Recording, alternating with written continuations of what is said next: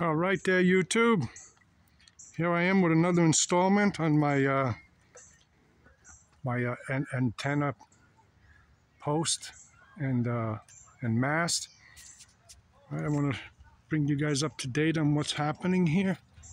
What I've gotten done here is I've driven a grounding rod right here next to the antenna.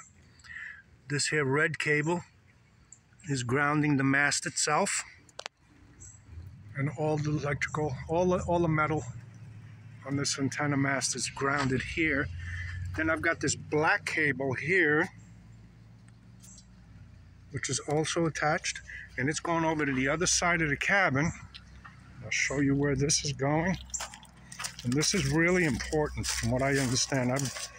I've watched literally 20, 30 videos and 20, 30 articles I've read saying that you need to tap your grounding rod to your home grounding rod for the electrical system in the house, which is what I did here. That black wire, actually this is just taped, this end of it is taped in red tape, but it's the same wire, and I bonded that to this grounding rod over here. And then that green ground wire goes up into the electrical panel. Now, please bear with me as far as the color of the wires. They're all supposed to be green. I had a whole bunch of wires in my workshop, not one of them was green. So, you know, color doesn't mean anything as long as it's all the correct gauge. This here is a 6-AUG. Okay, this here is a 2-AUG. And this here is a 3-AUG, which is a 3/0. Very heavy cable. So grounding should not be a problem.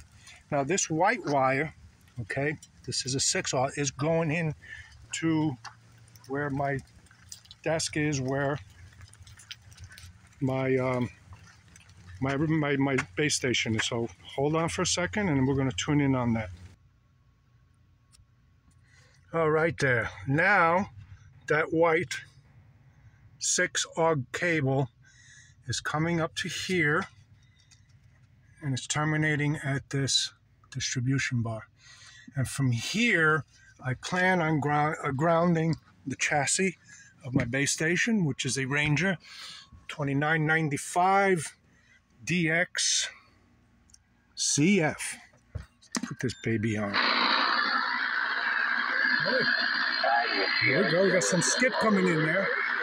Now the reason why I did that grounding bar under there is these here 2 monitors and my computer are throwing off so much RF. When I turn them on, the noise level goes up from practically 0 or 1 up to 7 or 8. That's how much noise is being transferred to the base station. Hopefully by grounding the chassis and all of these, I can get some of that RF go to ground. We'll see how that works out. I'll keep you guys posted on that. Anybody has any comments or any suggestions, please go ahead and put them down below. And please subscribe and like and subscribe. It would really help me out a lot. All right, folks, have a good evening. Ciao.